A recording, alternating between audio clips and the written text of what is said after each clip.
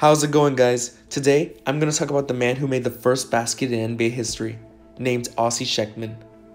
Well, let's just get right into it. Ossie Schectman was born on March 30th of 1919 in Queens, New York, to Jewish immigrants from Russia. When growing up, Ossie would learn how to play basketball on New York's Lower East Side. He'd fall in love with the game as he'd continue to play it all throughout high school on his Samuel J. Tilden high school basketball team.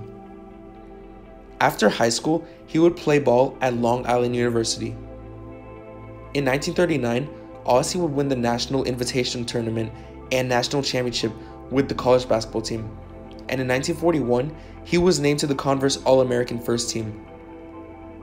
After his college days were over, he would play for a team named the Philadelphia Spas under a coach whose nickname was Mr. Basketball, named Eddie Gottlieb, in a now-defunct professional basketball league named the American Basketball League.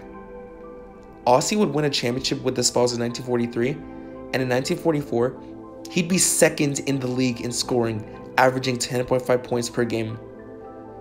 Schectman would play with the Spas until 1946, as he joined the Knicks of the BAA, which is now the NBA.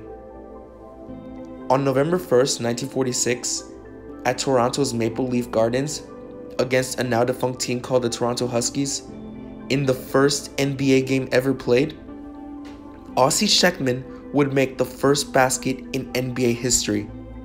The cherry on top was that his team would end up winning the first game in NBA history, 68-66. Ossie would go on to play 54 games for the Knicks that season, averaging 8.1 points per game. In a game against a defunct team named the Chicago Stags, Schectman would suffer an internal injury. This would not only be his last game of the 47 season, but would be his last NBA game ever.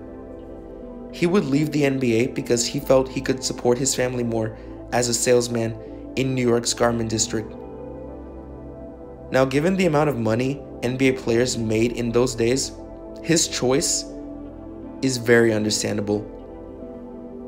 Ossie would go back to the ABL in 1947, joining a team called the Patterson Crescents that would go on to win the 47-48 American Basketball League Championship. Also, in that same season, Ossie would be named to the All-ABL First Team. After the season, he would retire from professional basketball. On July 30th of 2013, Ossie Schectman would pass away at the age of 94 in Delray Beach, Florida. Rest in peace, legend. Before I end this vid, I want to share with you guys a few Ossie Schectman facts. Number 1. In 1998, he became a member of the National Jewish Sports Hall of Fame. Number 2. He was inducted into Long Island University Athletic Hall of Fame. This was in 2001. Number 3. He was in a 2008 documentary film named The First Basket. And last but not least, number 4. On April 27, 2013, Schectman gave his very last autograph to young NBA fans who came to visit his nursing home in New City, New York. During the visit, he was watching a triple overtime Game 4 between the Bulls and the Nets. Now I just want to say, dear Naismith Memorial, put Ossie Schectman in the Naismith Memorial Basketball Hall of Fame. Man's literally made the first NBA basket. That right there should be enough for him to get in. And for real. Anyways, well guys, if you enjoyed the video, please make sure to like, comment, share, and subscribe.